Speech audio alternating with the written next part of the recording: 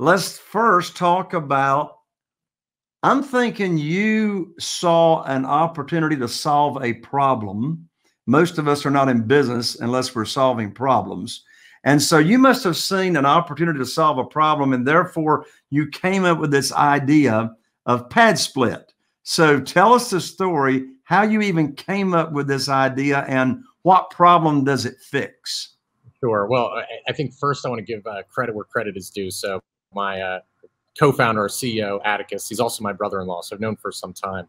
He's when you call me the brainchild, I sort of chuckle because the credit goes to him for that. But he got his start in real estate. He was living in Atlanta, and was a commercial broker in 2007, so kind of pre-crash, but kind of lived through that. And he's looking around and seeing all these houses for sale for really cheap, post-crash, kind of 2008, 2009. So he was buying them up, building a portfolio, and like things, he kind of stumbled into it. Bought a house in Southwest Atlanta, and two neighbors came by, Mr. Otis and Mr. Mitch, and they said, "Hey man, our house is being foreclosed on. You've got this house.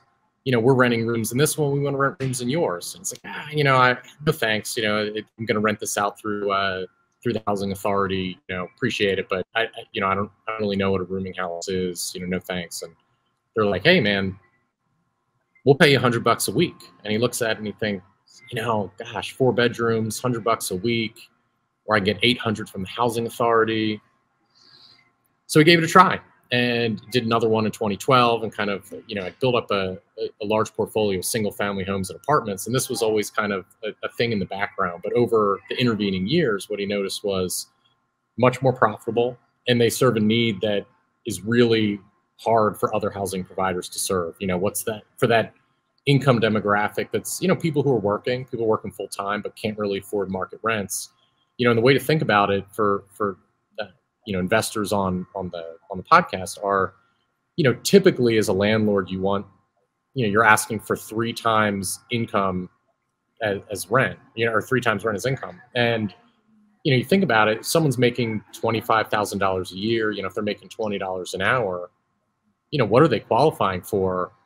A couple $100 a month, $600 a month. There are no apartments available for $600 a month. And that's before you get into security deposit and utilities to turn on, or deposits to turn on utilities. And, realistically, to set up your own apartment, furnish it, all that, you really need to have, $3,000 or $4,000 typically in out-of-pocket expenses. And okay, for those who can do it, that's just all well and good. But I don't think it takes a genius to, or any great insight to know that there's millions, tens of millions of Americans who are in a position where they don't have $4,000 to their name to get set up, and certainly not because if they have to pay for an apartment. So how do you kind of lower the barrier to entry, still maintaining high standards on underwriting, collections rates? Obviously that's our business, but how do you really kind of make it work for this, not small sliver of the population, but really enormous unmet need in the market?